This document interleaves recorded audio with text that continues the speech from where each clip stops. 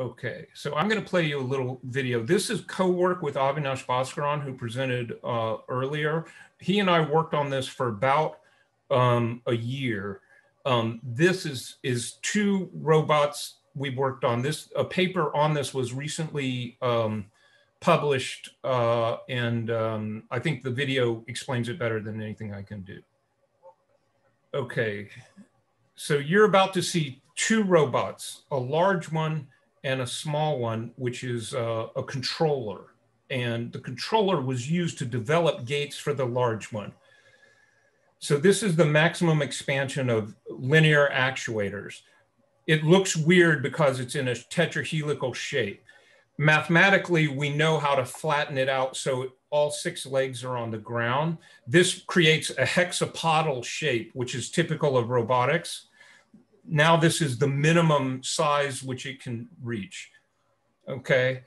Now we're going to show you a gate with Avinash and I developed, which is called the inchworm gate.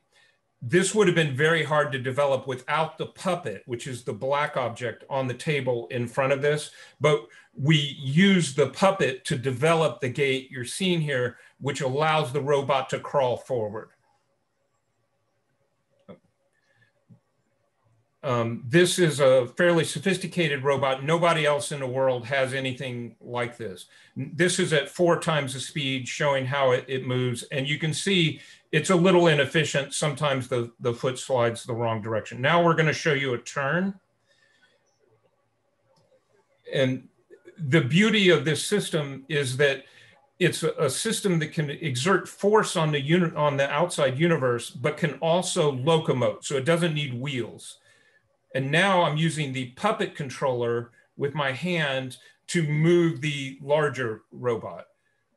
So it's a little like the movie Pacific Rim. You move the simulacrum and the larger object moves in response to what you're doing.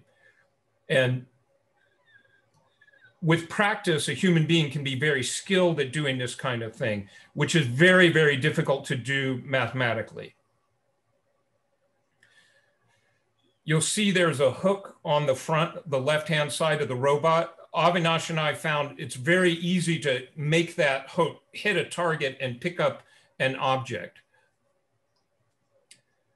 So now what we have is a robot that consists of only a few parts, which is capable of locomoting and picking up an object, all with only a small set of components.